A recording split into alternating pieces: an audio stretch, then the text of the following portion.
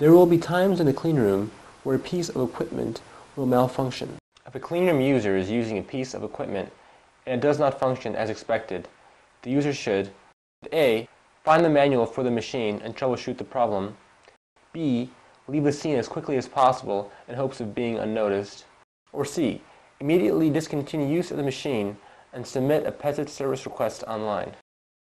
If you said A, find the manual for the machine and troubleshoot the problem, that is an incorrect answer.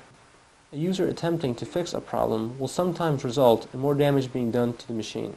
The correct answer is C. Immediately discontinue use of the machine and submit a service request online.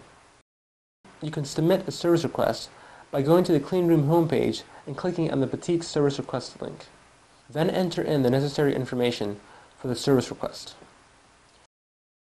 If the malfunction needs immediate attention, after you submit a service request, you can go and find a cleanroom staff member to help you with the malfunction. If you cannot find a cleanroom staff member, go to the phone in the main passageway and page a cleanroom staff member.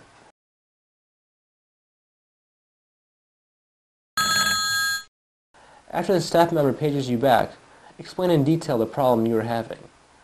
The staff member will then decide to either tell you how to fix it or will actually come to the cleanroom and fix it for you.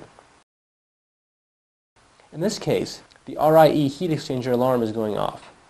The staff member will then assess the situation and use their ideas and their technical magic